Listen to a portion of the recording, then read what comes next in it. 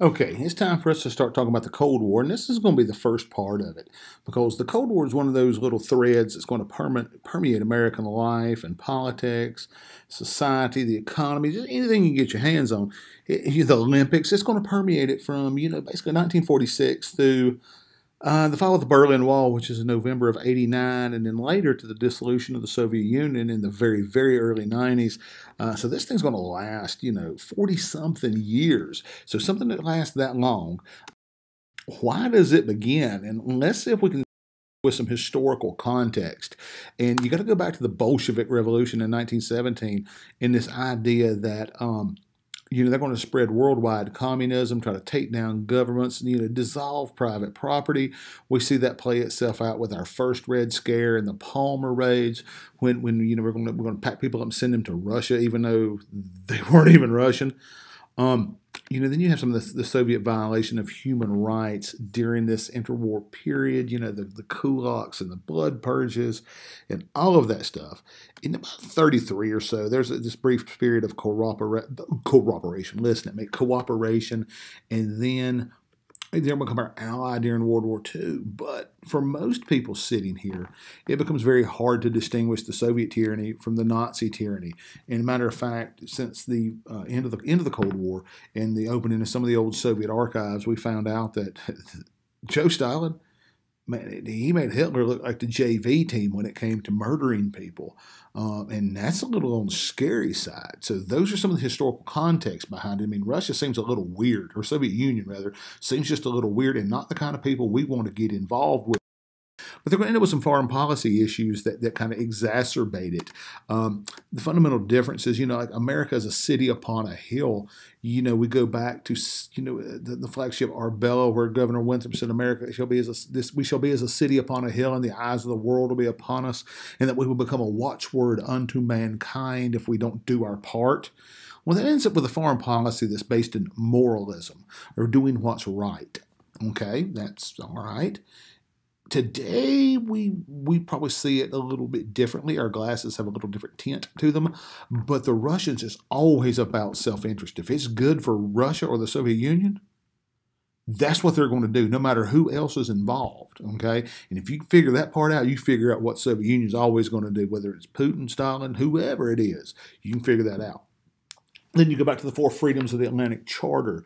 And those are just things that are anathema to communist rule. And that's what America says should happen all over the world. So if you're the Soviet Union, you're kind of looking on that going, hold on a minute there, Chief. Maybe over across on your side, but not over here on our side of the world. And so you get some of that. And, you get the two biggest kids on the block by 1946, and you got issues brewing. And so you talk about their self-interest. It's real. It's not idealism. It doesn't matter. The enemy of their enemy is their friend. If it helps them in any way, shape, or form, such as the Soviet Nazi Pact is a great example. Why did they jump in bed with Hitler, so to speak, for a little while? Because they needed to.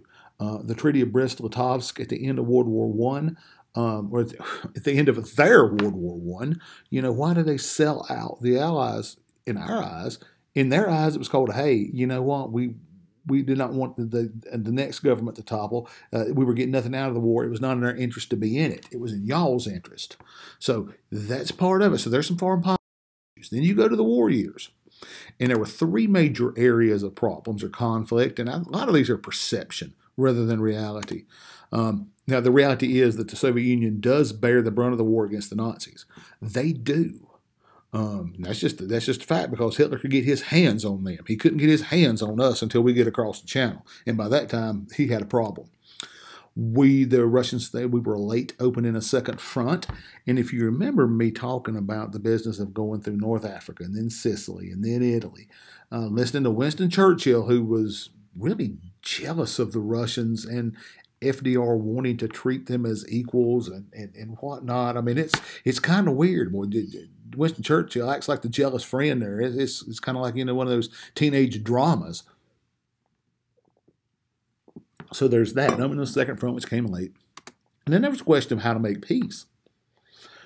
And you go back, we had Yalta, and then we had Potsdam, and Russia makes some promises, and then they break them. And then America says, hey, you got to give up Poland. He says, well, if that's the case, then y'all got to give up Italy. And we're like, no, your book didn't mention the Italy part, I noticed.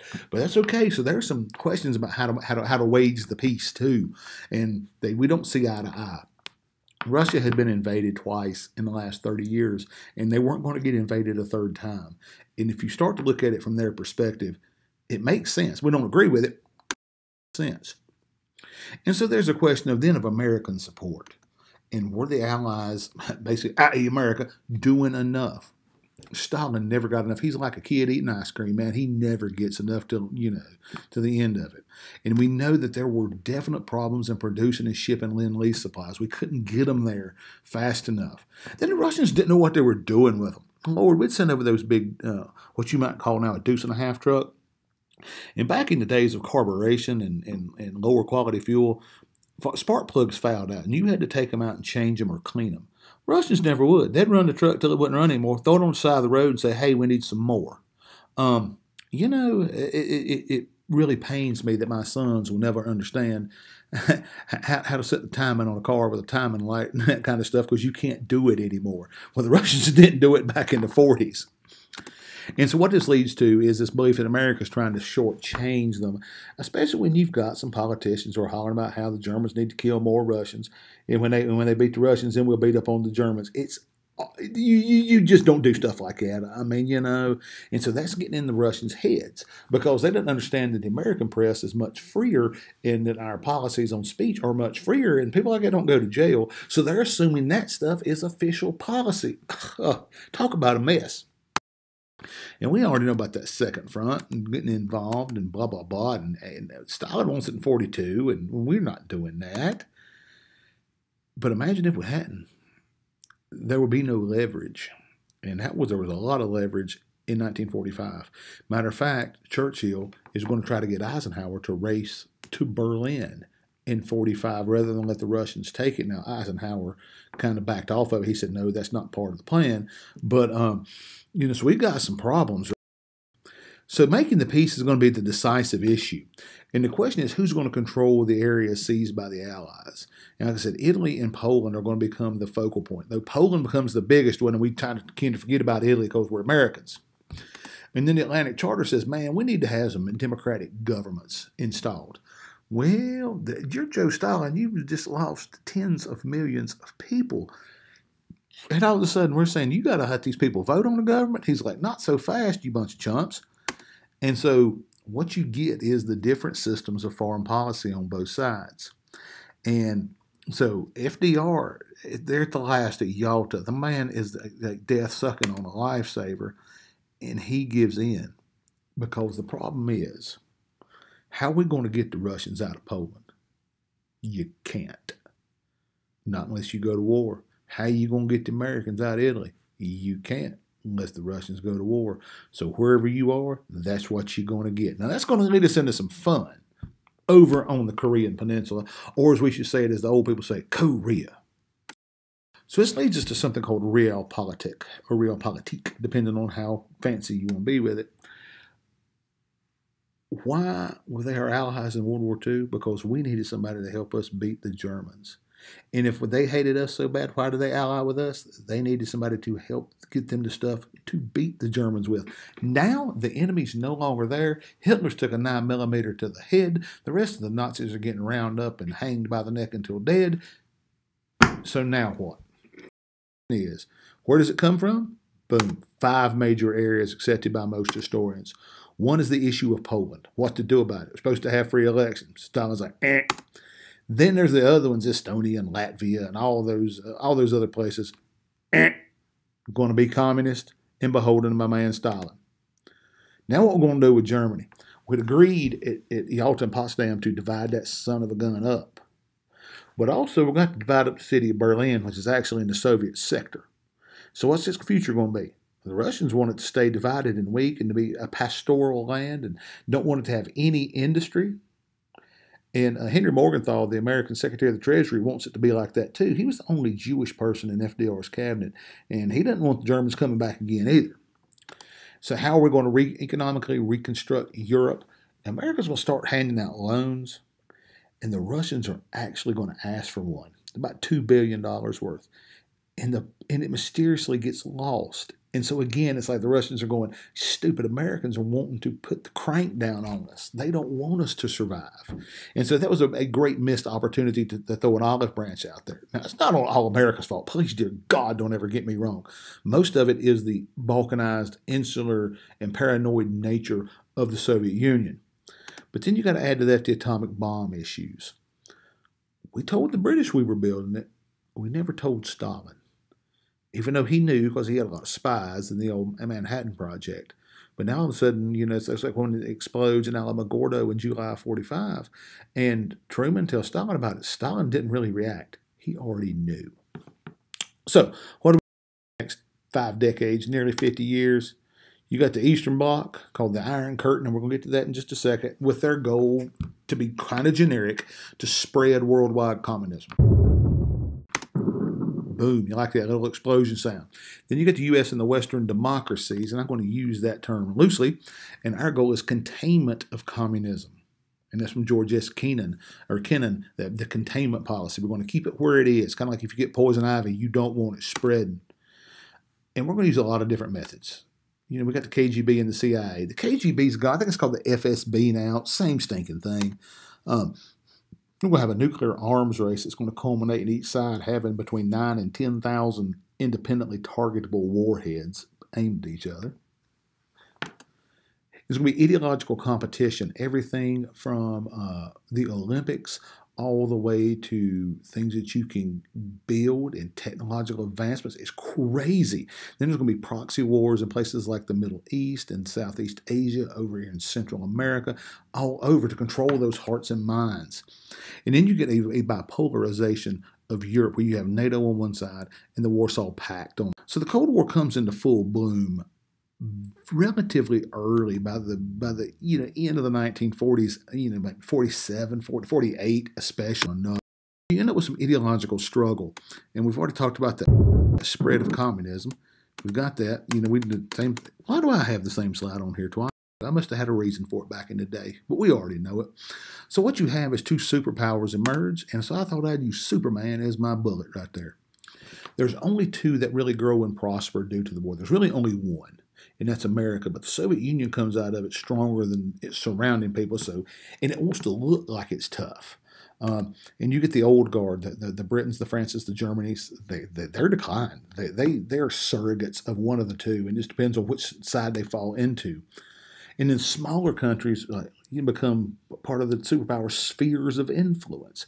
And it becomes a mess. You're either part of the American sphere or you're part of the Soviet sphere. Unless you're Switzerland, which they do whatever the heck they want to anyway, because nobody messes with Switzerland, because they make watches and chocolate.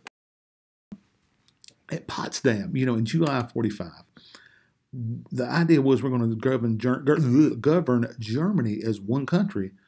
But then, let's just divide it up into 4 zones of occupation. And until 1989, it is, or actually 90. I think the wall comes down at 89, but it's 90 before they reunite.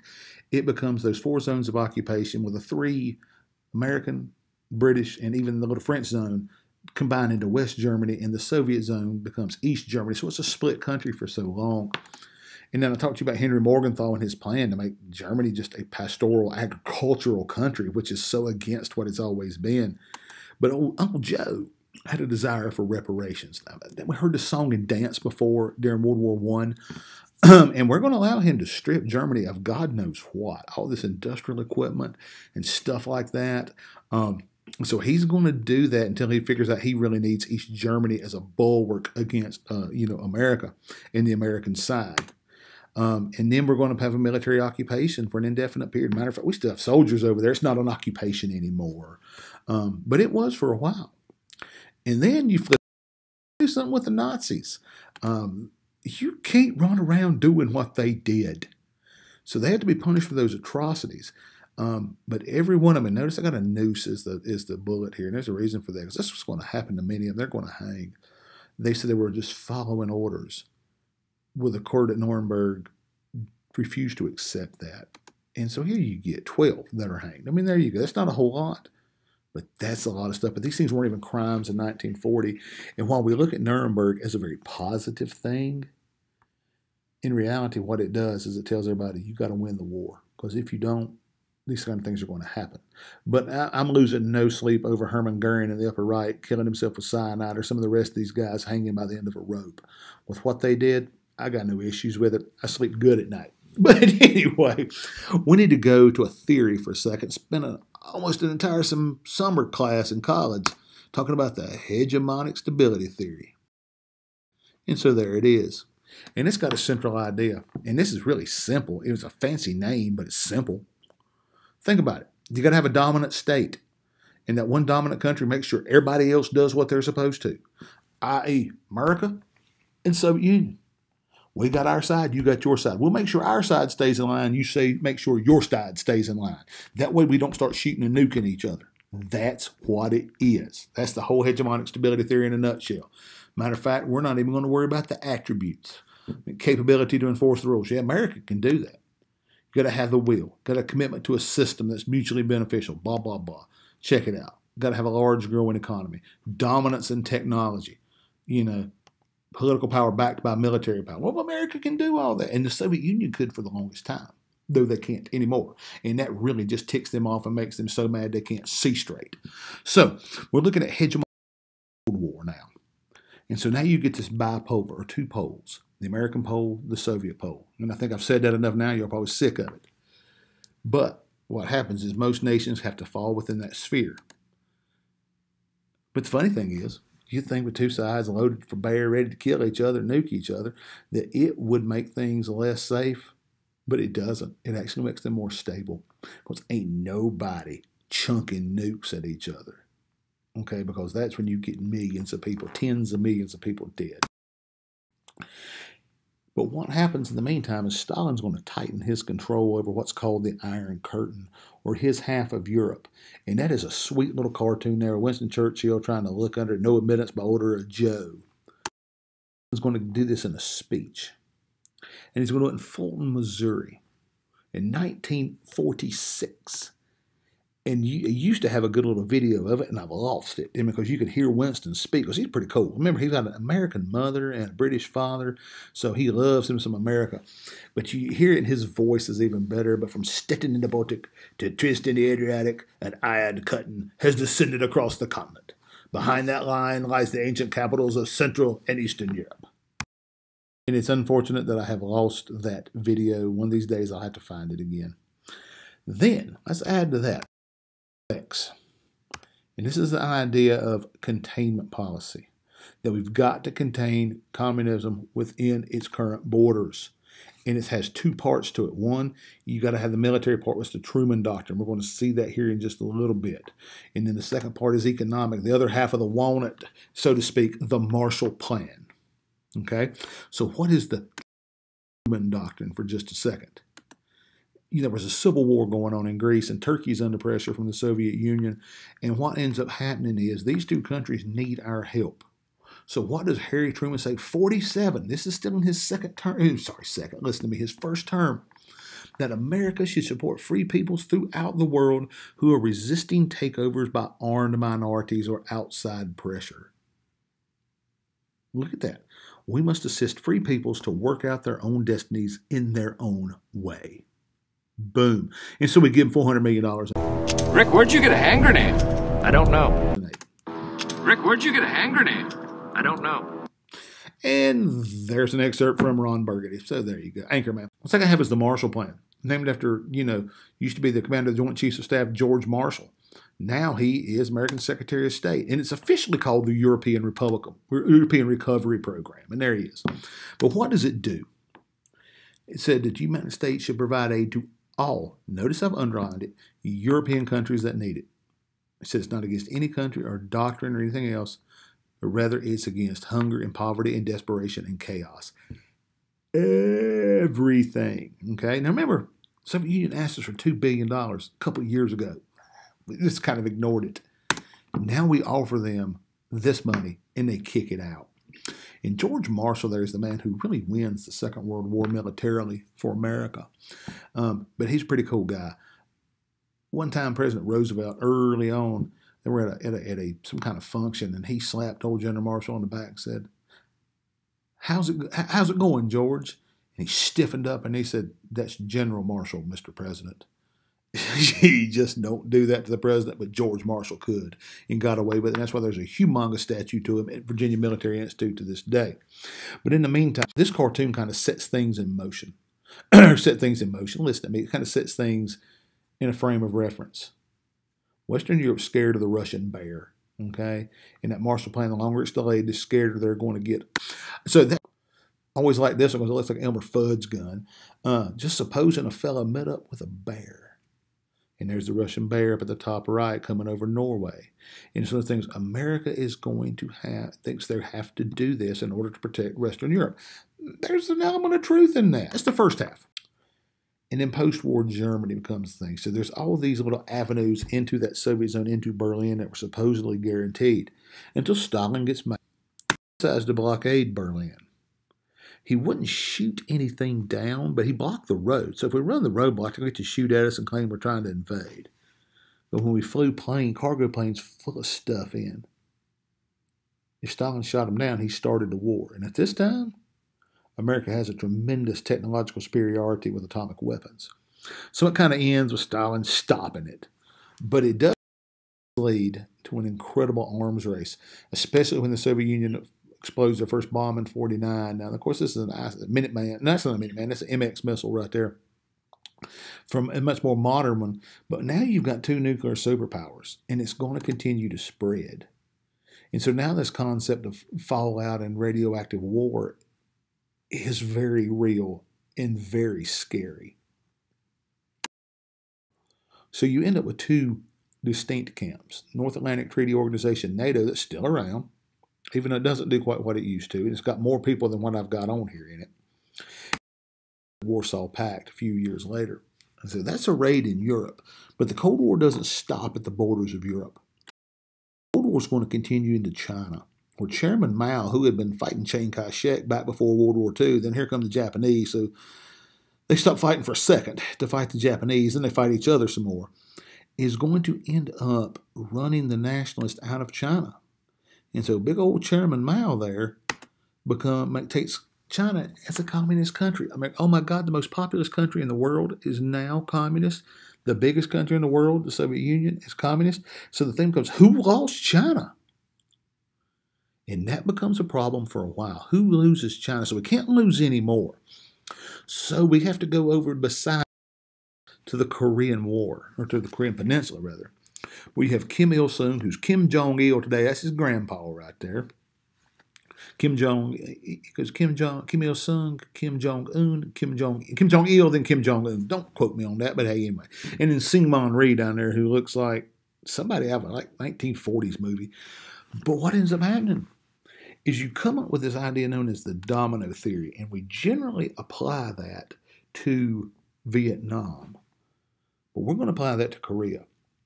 Because what happened is Kim Il-sung knew that South Korean military was weak, that the Americans didn't have much of a presence there, that their nearest big military force was in Japan, which is over here about where the left cheek of Syngman Rhee is, as he's facing us, the left, almost off the page right there.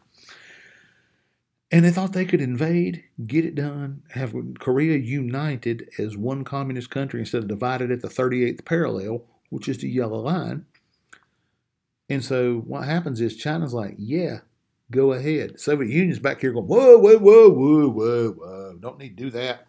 But China said, yeah, so you see a growing split between the Chinese communists, or the Chi-coms, and the Soviet communists. The Soviets are like, we don't want no part of this. China's like, go ahead, knock yourself out. And so you end up with a conflict here. Oh, there's Kim Jong-il, or Kim Jong-un. Anyway, one of them. And then the specter of thermonuclear war sits over the entire thing, because if this gets out of hand, we're going to start nuking one another. Matter of fact, General MacArthur says we ought to drop a few atomic bombs on China. Now, talk about scary. That makes a lot of things very different when you do it.